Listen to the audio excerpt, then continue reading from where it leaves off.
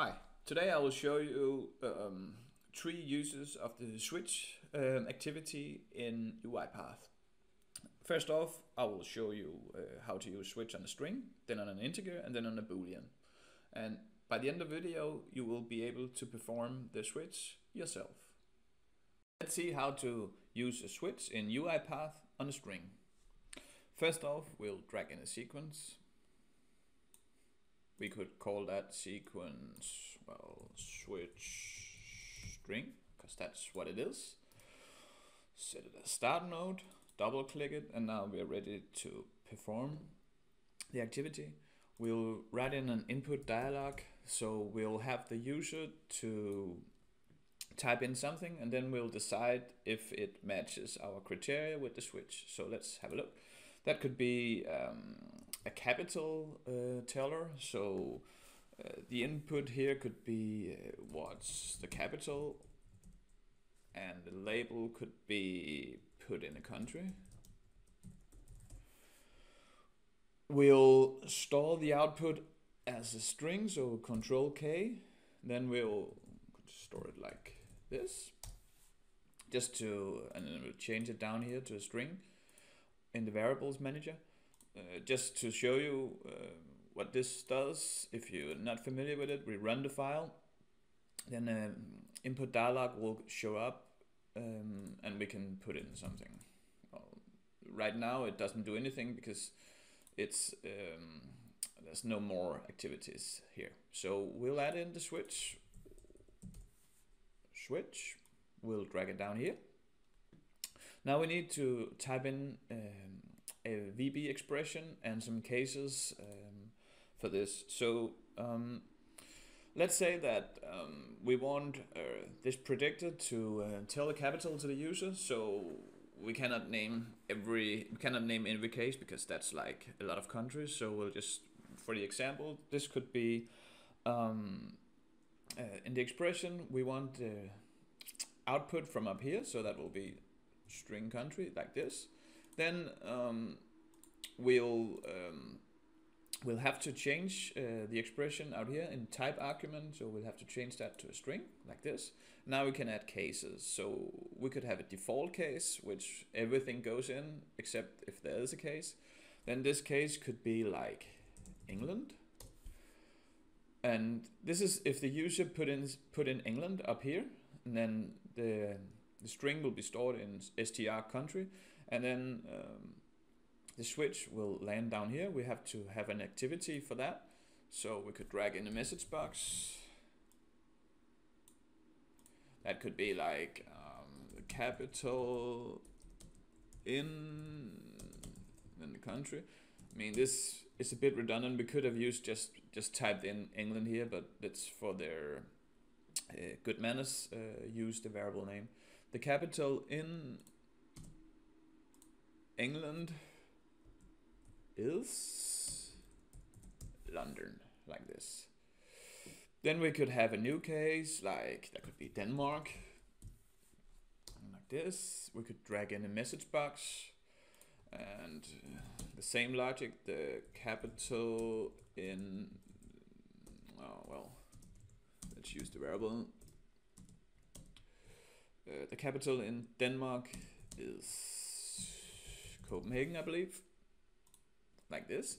Then we could, the default case, I mean, we won't type every country in here, so let's say that default could be something like, that's where everything else goes if there's not a case for it. So this could be, I don't know what the capital in that particular country is, like this. We'll save it and we are ready to roll. Let's check how that works. UiPath will come up, ask us for a country. Let's try Denmark first. The capital in Denmark is Copenhagen. Well, that worked fine. And of course it will do with England as well, but let's try to type in something else, like USA or something. Then our predictor should tell us that it doesn't know. I don't know what a capital in USA is. So that's how you use switches with a string in UiPath. And now move on. So now we will show you how to use switch on an integer in UiPath. So we'll create a new sequence. We'll drag in the sequence over here. We could call that switch int, like this. We'll set it as start node and we'll double click on it. And now we're ready to create the sequence with the switch. So we'll use the example from the UiPath documentation on switches. It will be an input dialog that will ask the user for an integer, and then it will tell you if that number is odd or even. Quite simple, but it's useful to show you how the switch works with integers. So we'll search for an input dialog. It's already here, but let's just for the like this, we'll drag it in here. Then the title could be odd or even, and the label could be pick a number to see if it's odd or even. And then we'll have to store the result as an integer in the output. So Control K, create a new variable, integer number, like this. We'll change the variable type down here to an integer. Now we're ready to drag in the switch. Search for it.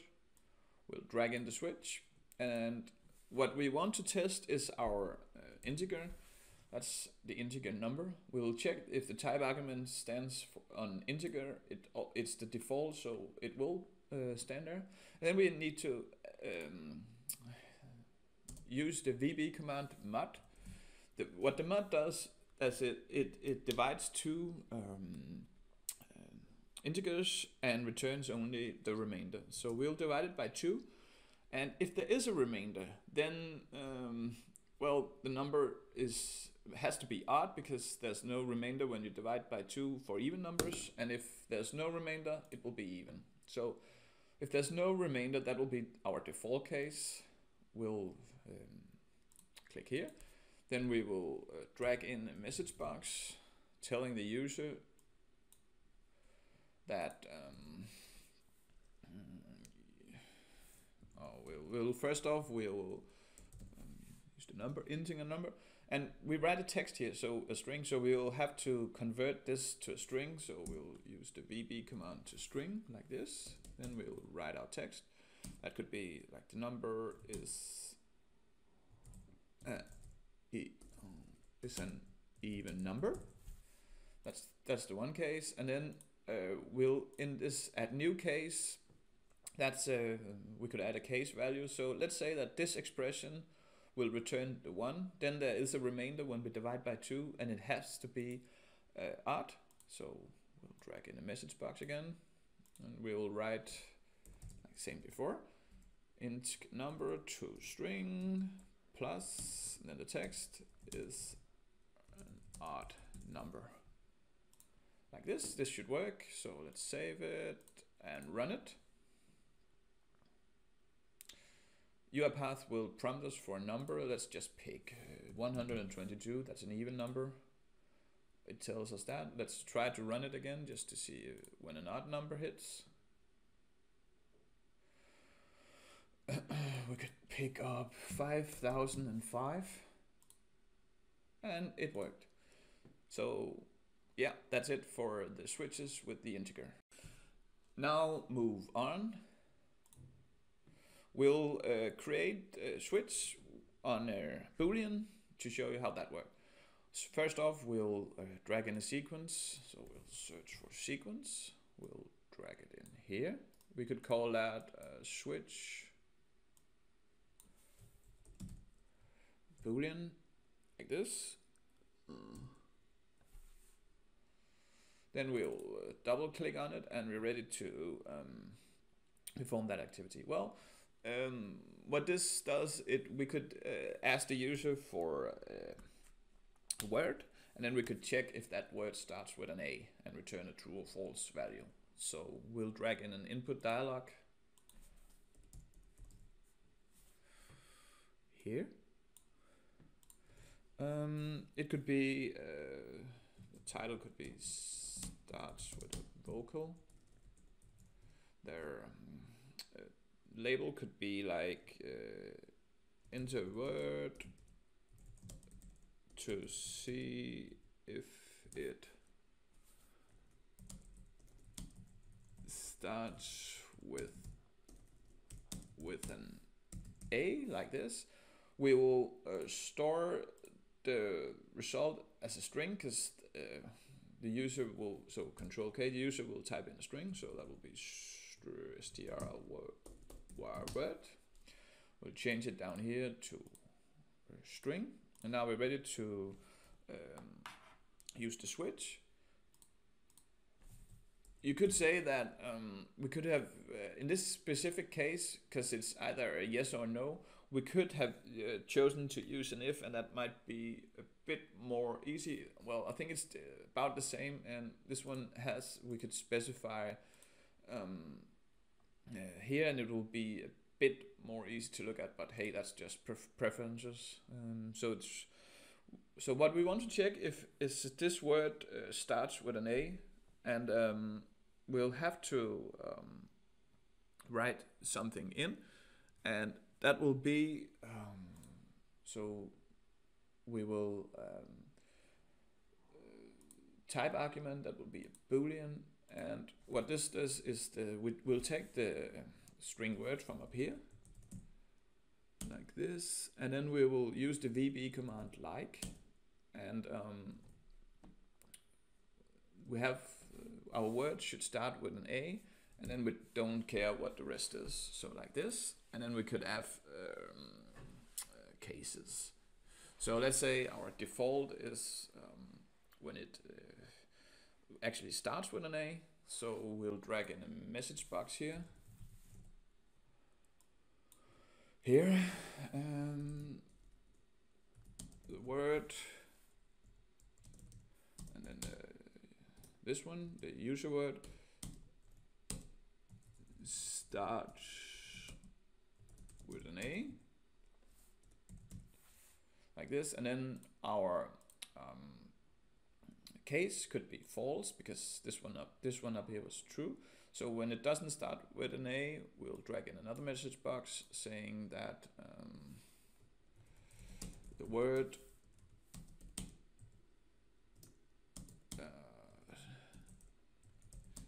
doesn't start with an A, and this should work. So we can try to run it and type in some words and see what it does.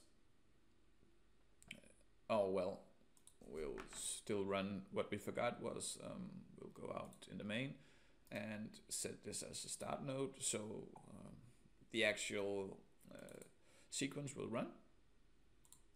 Sorry for that. But I like these errors because that show you how to solve things, and well, this one is a common error that you forgot to run the actual workflow you're working on. So we could type in ape, that starts with an A, so that should return the true value, the default value. Yep, it does. Then we could run it again and type in lion or yeah, something like that. Lion, and this doesn't start with an A, and it actually worked. So this was an example of a switch on a true false boolean thing. That's it for now. Have a good day. Bye bye.